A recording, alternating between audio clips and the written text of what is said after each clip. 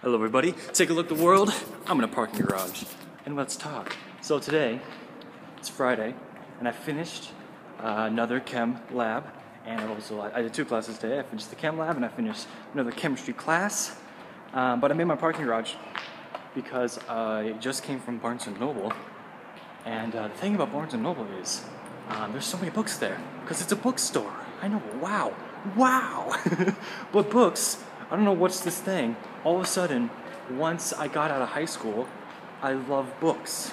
I love reading books. I just finished The Hobbit. I just been reading this Clone series for a long time by Stephen L. Kent, and he's been making new books, so I've been picking those up. But it's like a 9-book series, which I love. That's one of my favorite series. But I've been reading But ever since like almost a few days after I graduated from high school, I just immediately wanted to start reading books. And it was weird because we were reading books in school, but I never was interested in them, like, at all. We were reading these awesome books, and now I love them because I reread them, and I love them. Like, we read Brave New World, and that's like honestly one of my favorite books. And then we read Animal Farm in my sophomore year, which is also honestly one of my favorite books, which I almost bought today because I went to Barnes & Noble, as I mentioned earlier. And I just wanted to buy everything there. I don't know why, because I want this to stay with me. I just want to learn about everything. And I wanted to read every single book that was in there, buy every book, but one reason why I can't, actually 2 reasons why I can't. I'm out of the parking garage now, just by the way. Just wanted to let you know. It's daytime. I don't know what's wrong with me today. I was in the spending mood, but I have no money. That's one of the reasons why I can't buy everything, all these books that I want to buy. 2, I don't have the time because I'm studying, and I'm reading other books that I'm way less interested in. It's weird because, like, I want to buy all these books, I want to learn about all these things. Like, I saw these mystery books that looked really intriguing. I saw more of those clone books, which I haven't even bought the new one yet, but I'm going to eventually. And all these cars, and but it's weird because the car is almost gonna hit me, and I'm gonna walk across the thing. And bass. He's got bass. Anyways,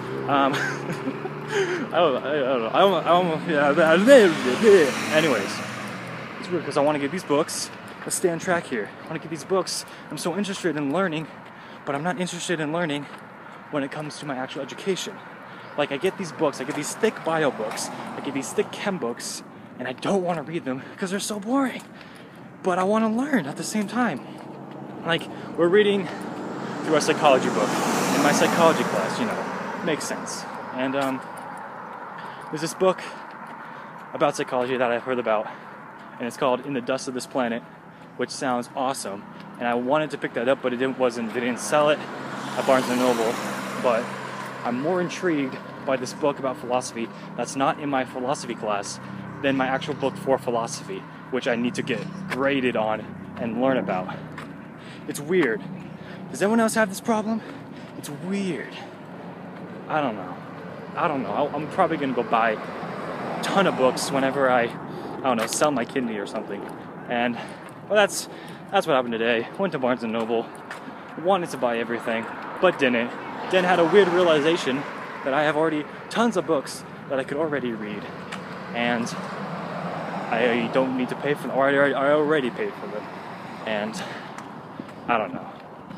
This podcast? I don't know. I've been listening to a lot of podcasts, but this video has been very disorganized. But I hope you enjoyed. Hope you had a good weekend. Hope you buy the next book you see. That's my challenge to you. Buy the next book you see, and the next book I see, I will buy it. I promise you that. And I'll tell you it on Monday. If I see a book that is not part of my college books, I will buy it and show it to you on Monday. All right? It's a deal. Shake on it. Shake on it. Shake. I'm rubbing the lens. There. We made a deal through YouTube. But there you go. That's the week. That's the day, mostly. But have a good weekend. Don't party too much. Have fun. Have a good time. And read those books. See you on Monday. Bye-bye.